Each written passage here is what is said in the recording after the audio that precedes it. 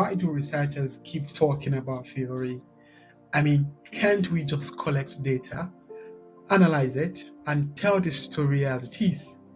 I am Abbas Isiaka, and I'm your host here at Academic Village, where we simplify complex research concepts and help you thrive in academia. Whether you name it or not, theory is always shaping your research, from the questions you ask to what you count as data. Take, for instance, say you're watching how people behave in traffic, or you want to understand how people behave in traffic. Are you going to be relying on official statistics, interview drivers, or you're going to sit at the top of a skyscraper, fly a drone to record people from above? Or are you going to observe how drivers actually queue, respond to traffic lights, emergency vehicles, or cross roads? So each of these choices comes with a theory. So it's whether you are aiming to establish social facts about people's behaviors, about drivers' behaviors, or you're trying to understand the meanings, or just want to describe or pay attention to the everyday order of things or social interaction, it seems like you can't escape theory.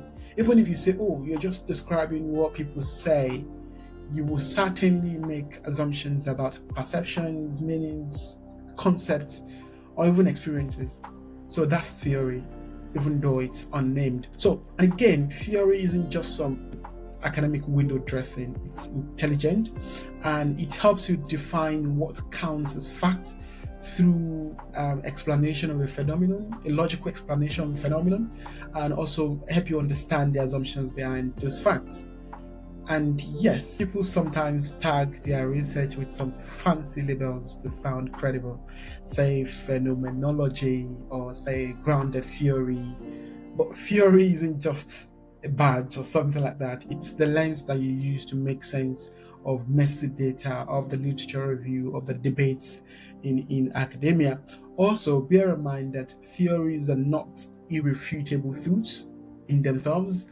They're just some bunch of explanations to begin with, but they can help you ask better questions, explain why something matters.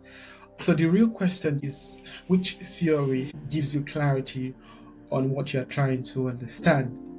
Why not follow Academic Village for more research tips? I will see you on the flip side. Thank you.